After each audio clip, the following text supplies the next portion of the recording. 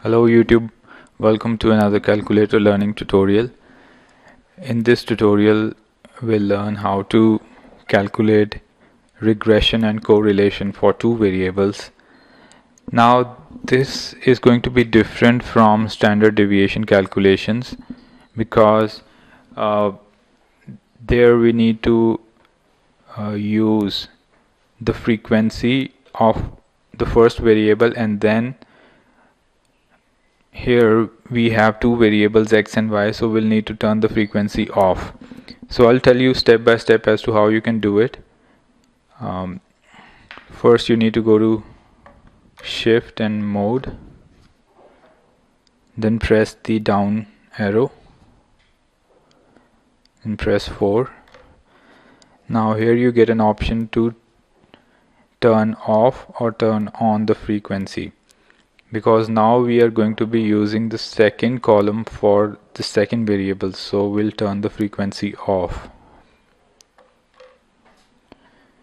And then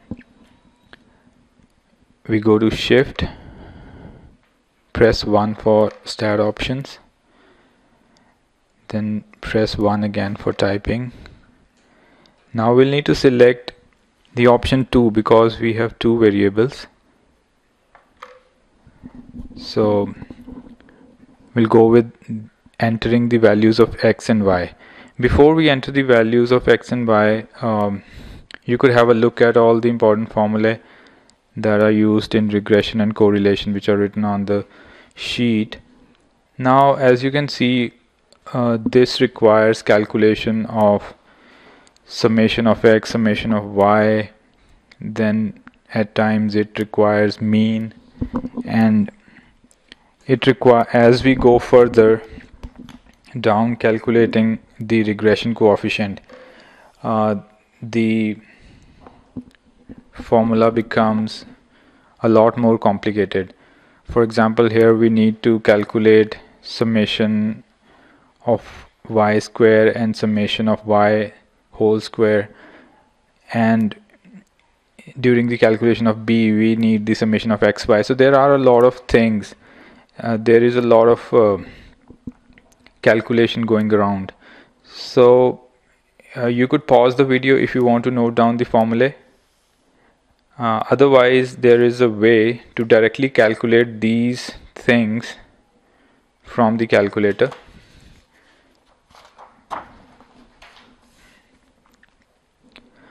So we'll create a table of x and y with the following values. So now I'm entering the values for x.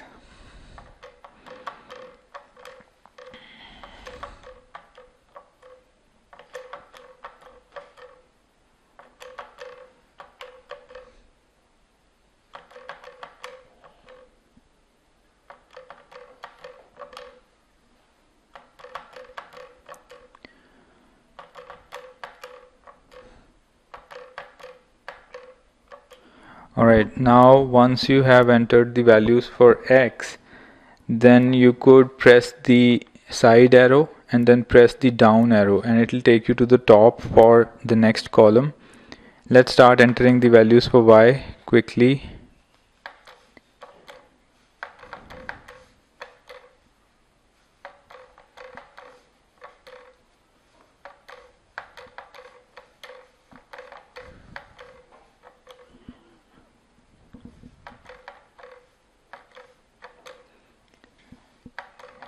Now this is a one-time process. Once you enter the values, it stays stored in the calculator even if you turn the calculator off.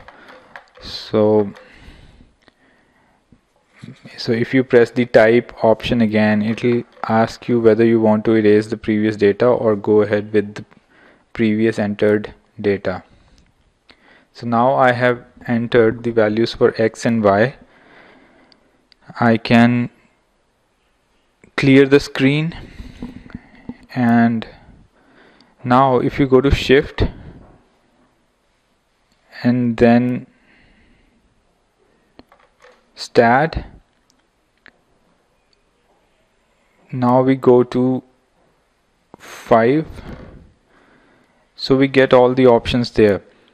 We get 7 options, and the first option is to calculate n, then mean, and so on and so forth. And we go to shift stat,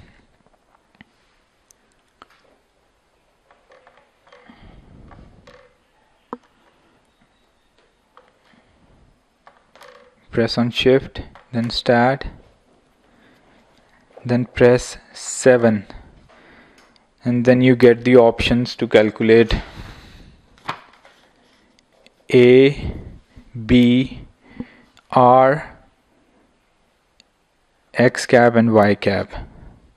So pressing shift and stat, and after then selecting 7 for regression gives you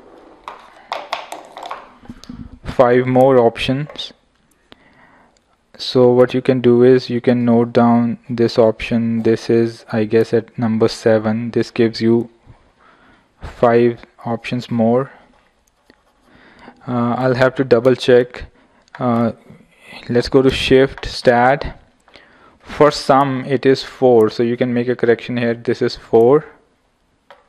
It gives you 8 options.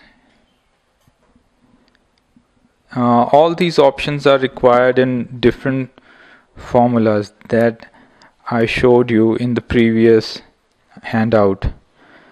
And if we go back to shift 1 and for where it is 5, so you can make a correction here also, it is 5, so you get 7 different options. So we'll be using we go to shift, then we go to stat, and we need to use the option 4, 5 and 7 to get 8, 7 and 5 sub options respectively.